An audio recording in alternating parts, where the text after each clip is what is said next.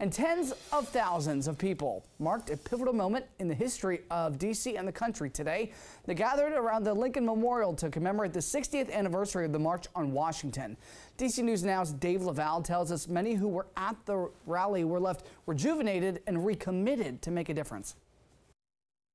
The dream of Dr. Martin Luther King Jr. started on these steps in 1963. 60 years later, for many people, that dream remains unfulfilled.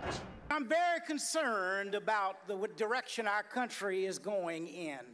Martin Luther King III follows in his father's footsteps, addressing the crowd Saturday at the Lincoln Memorial for the second march on Washington. Let's not give in. Let's not give out. We must move forward to make this nation the nation that it ought to be for all of God's children.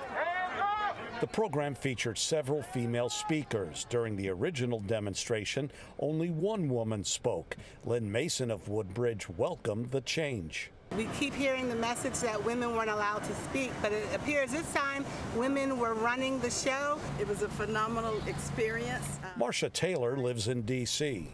I feel energized, I feel motivated. There was a diversity of speakers, of platforms, of thoughts, of positions that they spoke about. So yes, I think there was something in there for everyone.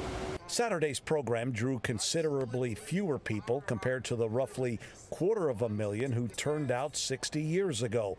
But that did not diminish the fight for civil rights among those who did attend Saturday, including Rick Taylor. There were a lot of people that came along before me that if they had felt the way that they did, I wouldn't have the things that I even have now, and I don't want to lose what I have now, so I'm going to do more than what I've done before. This Monday, August 28th, marks the actual anniversary of the 1963 march.